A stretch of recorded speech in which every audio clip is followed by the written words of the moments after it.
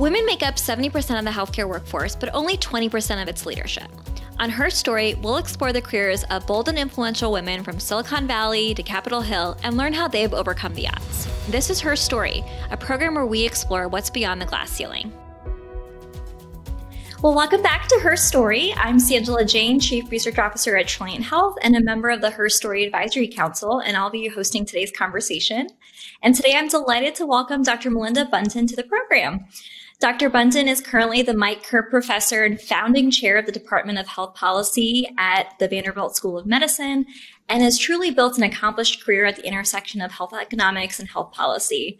Melinda, thanks for being with us today. I am delighted to be with you and to join such an interesting group of people that you've had on this show. Well, we're thrilled. I'm so excited to have today's conversation. I'm definitely a little bit biased as a fellow health services researcher. And so I've had the pleasure of studying your work, throughout my entire career. And I'm excited to introduce you to our audience. You've established yourself not only as kind of one of the nation's leading health services researchers and health policy experts, but really from my vantage point have been a champion of bringing evidence-based principles to practice.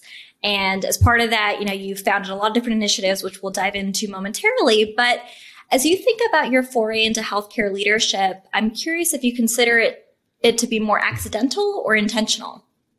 That was a hard question for me to even think about. I've been asked it before, and I would say this. I think I've been opportunistically intentional.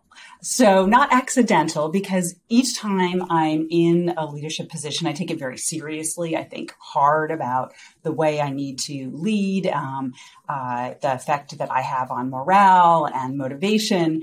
But I am not one of those people who throughout her career has always looked to what's the next job I'm going to do? What leadership opportunities am I going to move on to? I always focus on doing the job that I'm doing now to the best of my ability. And that has led me to have opportunities throughout my career. And so then at what point did the interest in health policy emerge?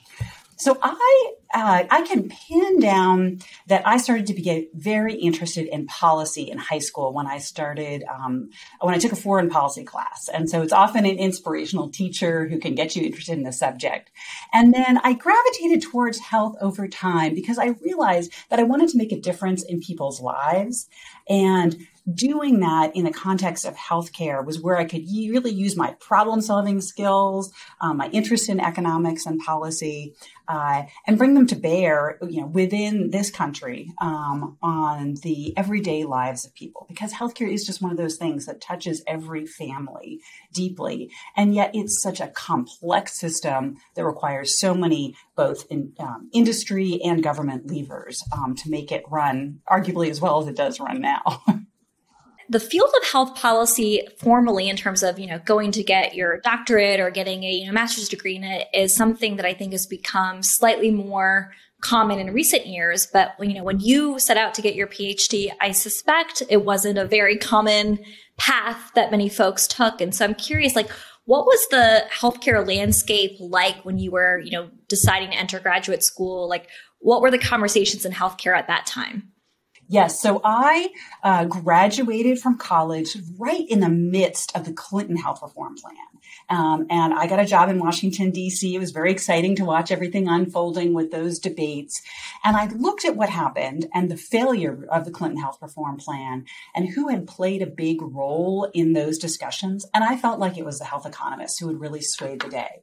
And I decided that I wanted to go back to grad school to be a health economist, to be there when the debate came around again, and to be able to talk about not just the costs of healthcare, but the benefits that we get as a society when we have more access to healthcare and more complete health insurance. So I was highly motivated to get a doctorate, become a health economist, and be part of a policy debate using that degree. But you're right, it wasn't that common. So I did enter Harvard's Ph.D. program in health policy. I think I might have been in the 6th cohort, but the people in the original cohort were still around. And the field is still growing. Here at Vanderbilt, we have just started a doctoral program in health policy, and we are just looking at applications for our third cohort now, and we have fantastic people applying. So the field is still a growing one, quarter century later. Yeah, I remember when I was applying to programs, it was like a lot of universities had a health policy program, but it was either buried and it wasn't explicitly called out. And then there were a handful of ones that actually did. So it's going to be exciting to see how that changes over time. So, one of the things I think that is really fascinating about your career is that you've really spent a lot of time in each of the, what I'll call subsectors, right? So you've spent time in the private sector, government, now academia. How were you thinking about your path, coming out of finishing your doctoral training? You went over to Lumen Group and ran, what did you set out to do at that time? Yes. So I worked at the Lumen Group, and that was where I got exposed to a wide variety of health policy issues, again, against the background of the Clinton health reform debate. Then I went to get my Ph.D. at Harvard, and then I was faced with choice of a lot of different places where I could take my degree. And I decided to go to Rain Corporation. And the reason was that I realized about myself that I, number one, worked best in teams and best in multidisciplinary teams, because I benefited so much during my doctoral career from collaborating with clinicians and sociologists and people in other disciplines.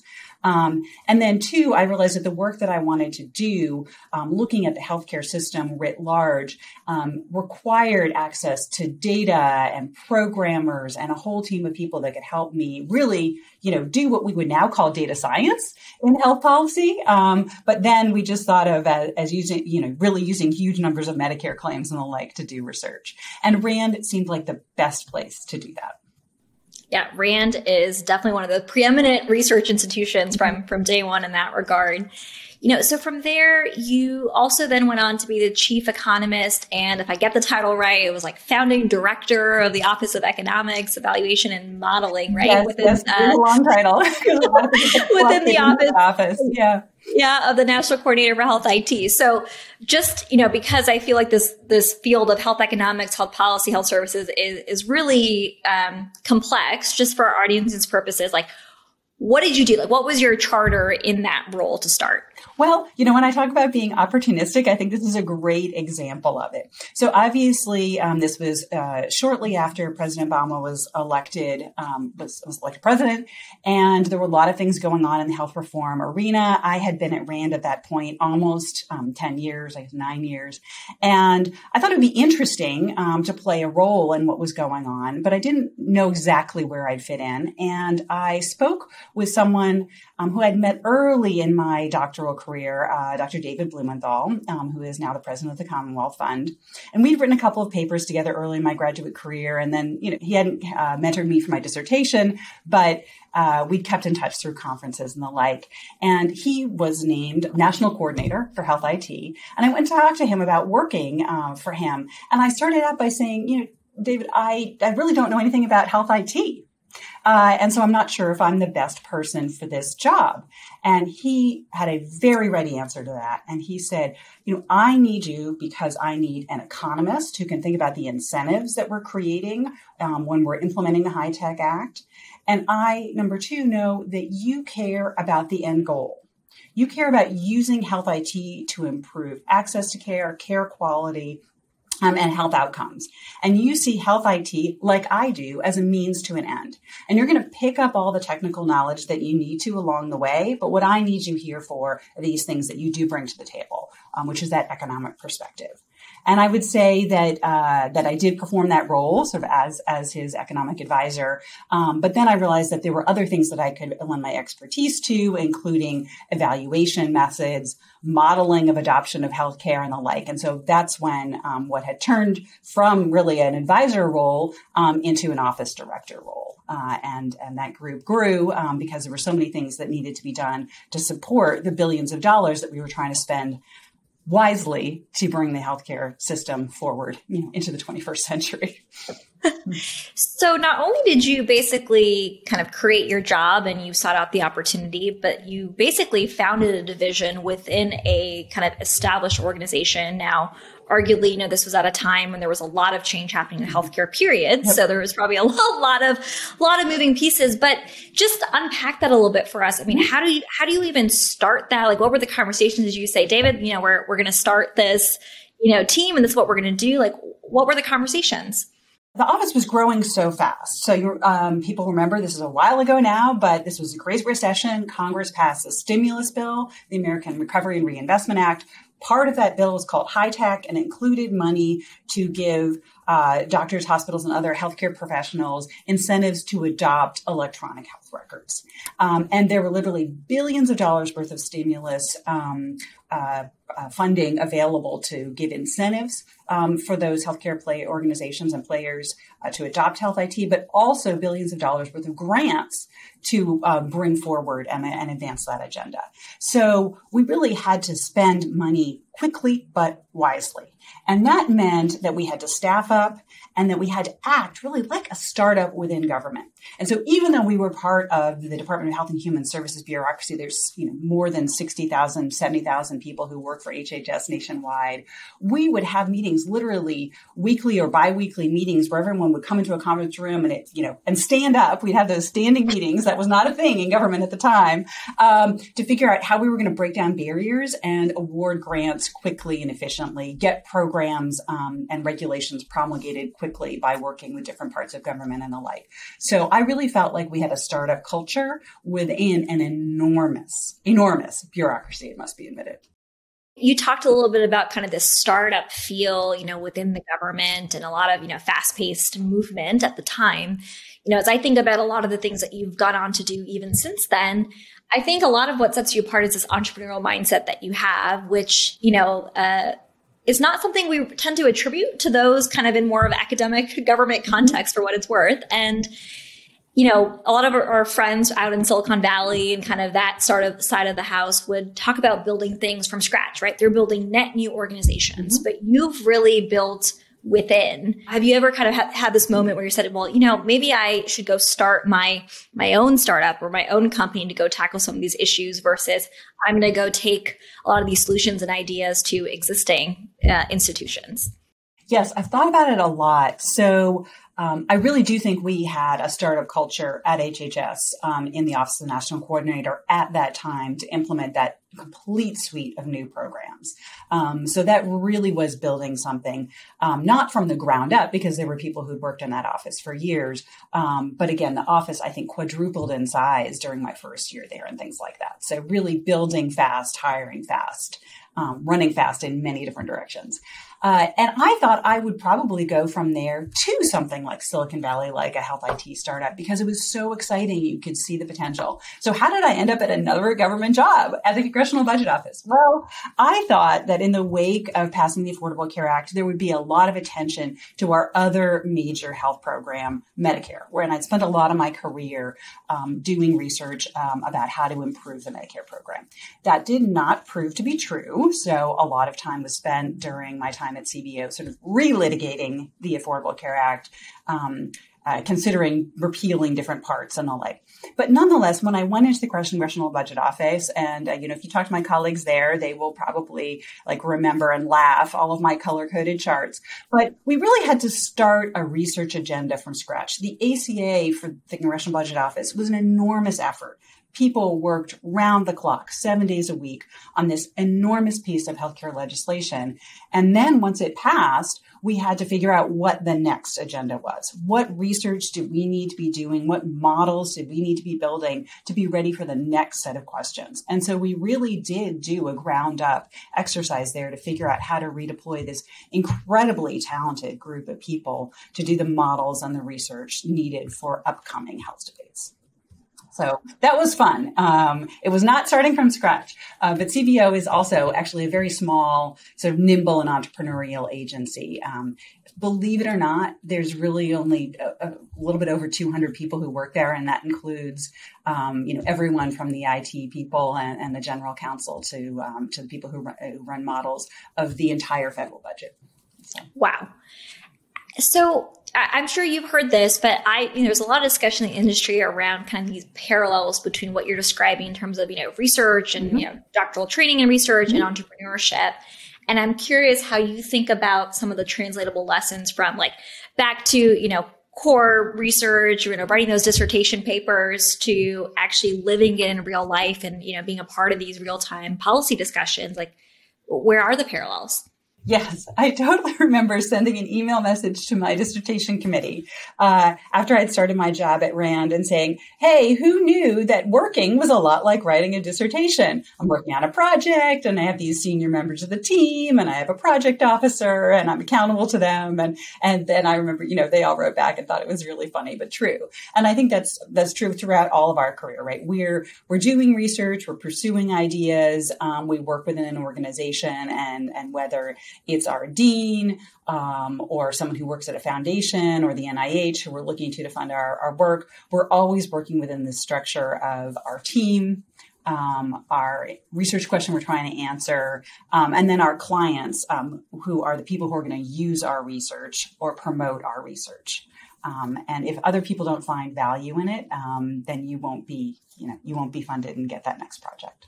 I'm just kind of curious, have you observed, I guess, this healthy tension of kind of those who create and inspire the research and, see all this value, but then translating it over to the actual users and kind of make sure they understand the value of it and are able to apply it? How do you reconcile those two given where you sit, just kind of seeing both sectors? So that is one of the things that I work the hardest at in my career. So most recently, as you mentioned at the beginning, I'm now at Vanderbilt. So I was the founding chair of the Department of Health Policy here at Vanderbilt and in the School of Medicine. And I thought very hard and deliberately about what will set us apart. And what I have tried to do is imbue in my colleagues here in the department, but also let everyone around us in school medicine know that we are not people who simply do research and publish it in journals, which is not to say that we don't do basic methods research and things like that as part of our portfolio, but we seek to influence policy and give decision makers the data and evidence they need to make good decisions. And so everyone in the department is incented, and we talk about it constantly. How do we take this research, make it accessible and usable by decision makers? So literally just yesterday, I was talking with my team about setting our performance goals for the year, and everyone in the department has one of their pillars being how they're going to help their team boost the policy impact of the work that we do. Wow. Well, that's music to my ears because that's exactly the intersection, we both get to have the pleasure of working in. Mm-hmm. I don't want to gloss over something, we talked about of founding a department, right? So you go from national scale working at, CBO and the Office of the National Coordinator, and now you're bringing it local and you're going deep at a academic institution. How do you do that, right? Where do you start of, who do you pitch the idea to? How did you gain the buy-in? What does it take to, create a department, particularly in a field that, yes, healthcare during, because of the ACA and some of these reforms has gotten more attention and funding, but, kind of where we started, health policy as an actual degree program and an area of focus is still not mainstream, I would argue. Yes. So I'll take that question in a couple of different directions. And one, I've already told you I'm opportunistic. So I discovered when coming to give a talk here at Vanderbilt that Vanderbilt was interested in having a Department of Health Policy. And I was looking for a new challenge. And this opportunity to really, again, have a startup in a strange place, have a startup in academia seemed really exciting to me. And as I talked to people at Vanderbilt, I realized that Vanderbilt is a place where you can build things like this and where other people want to see you succeed. That said, my first few meetings with other department chairs at Vanderbilt School of Medicine, they didn't really know what health policy was. I had to be sure to explain to them, coming from DC, everyone knows what health policy is. Here in Nashville, not everyone knows what health policy is. So I had to build an understanding amongst my colleagues about what health policy was and what was the value that we were going to add to the institution. And that's an ongoing process because it's really important for me to do that and have our work understood by our colleagues because we're all part of that same promotion and tenure system within the School of Medicine. So I'm constantly working to make sure that people understand the value we're adding in health policy. And that's part of our mission with policy impact. I think it's not hard for my colleagues to see that now, and especially during the pandemic, where we did so much research and analysis to help policymaking. I think we're more integrated with the School of Medicine than we've ever been. Do you see that shift kind of happening nationally over time as you think about kind of the next generation of kind of educating our leaders from, School of Medicine, School of Public Health, School of Business? Like, how do all these kind of disciplines come together ultimately in the broader field of healthcare?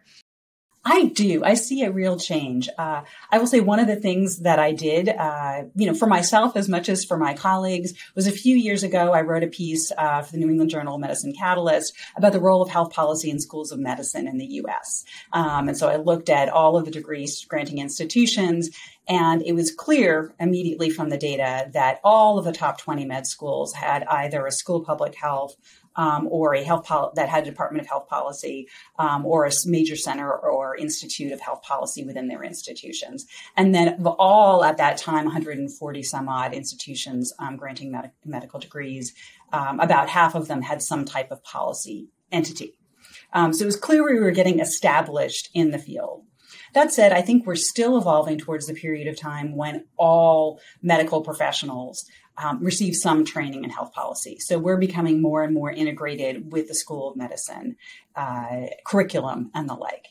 And I remember back when I began my career, I would often find myself talking to a medical professional, and especially if that person was an older physician, there'd be a point in the conversation, I could just feel it coming, where that person would say, now, for you to really understand medicine, you need to shadow me for a week. And I always wanted to say, if you want to really understand the healthcare system, you need to come and look over my shoulder at my computer for a week. But I was way too polite to ever say that. But I think there's now a much broader understanding in the medical field that these things are both true, that we need to have an understanding of how clinics and hospitals and the like operate day to day at the real level. What's the real effect of healthcare policy and financing on the ground? But then also healthcare professionals need to understand how they fit into the broader system and why the system is the way it is. A big piece of that story is this idea of writing. And, with research comes a lot of writing, but I think it's such an important vehicle for how we share ideas and get different communities to think differently, especially as our industry has historically been, so siloed. One of the additional initiatives that you've been really at the forefront of is your work at JAMA. Tell us a little about kind of what that initiative is and what your charter is. Yes. So I am the deputy editor of a still relatively new, because we've been publishing original research for less than a year now, a JAMA network journal called JAMA Health Forum. And it has been really fun to get off the ground. It's actually been far more fun than I ever expected. I work as part of a fantastic editorial team head by Johnny Anian at University of Michigan, who's our editor-in-chief, but backed up by a really professional team of people who handle the JAMA network and produce and promote and oversee what our journal does. It has been great because I have been able to see from start to finish, articles come in, get reviewed, get better, viewpoints get refined, but just create an outlet for our field where we just don't have enough outlets to get information out, and information, opinion, and original research. So it's been so fun. It's been really rewarding. And I get to work with both wonderful authors and with wonderful colleagues on it, which, as you advance in your career, becomes more and more important to you that you get to work with people you enjoy being around. And I know one of the kind of goals is to diversify, the perspectives and, the individuals who are contributing kind of back to one of your things about bridging kind of theory and industry and practice. And so, there are a lot of folks that I work with on the industry side, right, who have a lot of perspective to share from, running a hospital or, being in pharma, and everybody aspires to write and share, but we get busy, right? And I'm curious, as someone who is clearly juggling, many initiatives and teaching and still doing research, like, any advice for how folks can kind of prioritize and make time for this type of thoughtful writing? It is so hard. So I'm just going to start by saying that, like, I did continue writing and publishing while I had the government jobs that we've just discussed. And because I did that, I've had opportunities to, for example, return to academia, return to Vanderbilt, to be an editor at a journal, but also to be able to write things that are disseminated and widely read. And that is rewarding when you've done all of the hard work to come up with those ideas. So that is what I would encourage people to do, even though it's hard. And I know it's hard because I wrote some of those things I wrote were nice in weekends and things, and I had small kids and stuff like that. It is great when your ideas are out there and you can engage with other people about them. So it is worth it. That said, I can promise your listeners that at JAMA Health Forum, we try and make the publication process as easy and painless as possible. We have really quick turnaround times. We have really smart editors who direct you how to revise your piece very specifically, so it doesn't feel like a guessing game where you're doing round after round of revisions.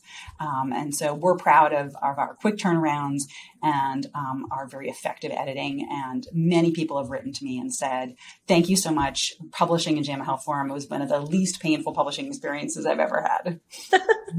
Yes, I think that's really true. So on behalf of all the writers out there, I'll thank you and the team for making that so. And, I think underlying part of that, though, is, I'm seeing this theme in your career where, there's a lot of these established, I don't want to say processes, but, just norms of ways of how we do things. And the academic publishing is one of those. And so it's not lost on me that it's probably no easy feat to put the things in place to make those review cycles faster and make it more accessible. Like, how are you able to internally with your teams, like, push the needle on that, right? Where these are things that have been in place for so long.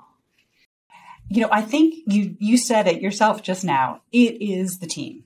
So identifying the high performing team and the team that works well together. And that means and the high performing team has got to bring people with different talents and backgrounds to the table. I really believe in that. Our team at JAMA Health Forum includes people from a variety of backgrounds, perspectives, disciplines, lived experiences, and that makes us a stronger team. But we have a common goal, which is to publish important and policy relevant research in a timely fashion. So that is, having that mission and having the right team to execute it is the most important thing. So taking all of that together, kind of shifting gears a little bit. So going back to where we started, I asked, so what inspired the interest in health policy? I personally have had the fortune of, being able to read the work of folks like yourself and other, women to kind of say, okay, this is a path, right? This is a career path. But when you started, I suspect that wasn't as common. And so I guess the first question is, like, how is the fact that, you're really one of the few female health policy leaders, of our generation shaped your approach to kind of the industry, but then leadership at large? I have been fortunate to not be among the vanguard generation and to have been able to work with women who were really part of that vanguard generation. And a few years ago, I was thinking about some of the amazing women that I had the opportunity to work with in my career. And I realized a significant fraction of them were women who had chosen not to have children.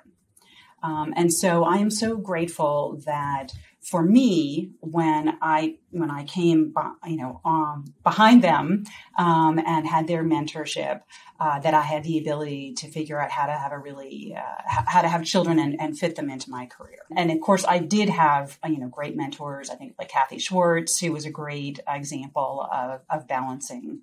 Actually, I just used a word I hate. I got a problem.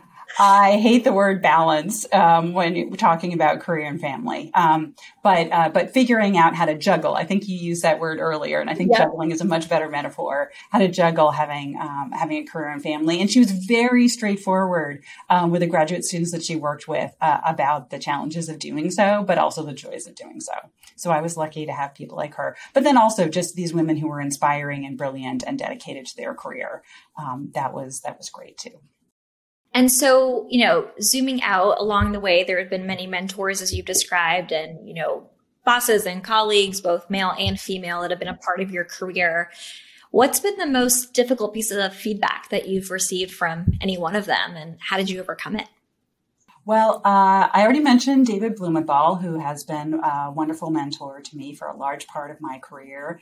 And I remember talking to him about the choice to leave the Office of the National Coordinator. He had already left because he only had a 2-year leave from academia to do that. The choice of whether I should take the job I'd been offered at the Congressional Budget Office.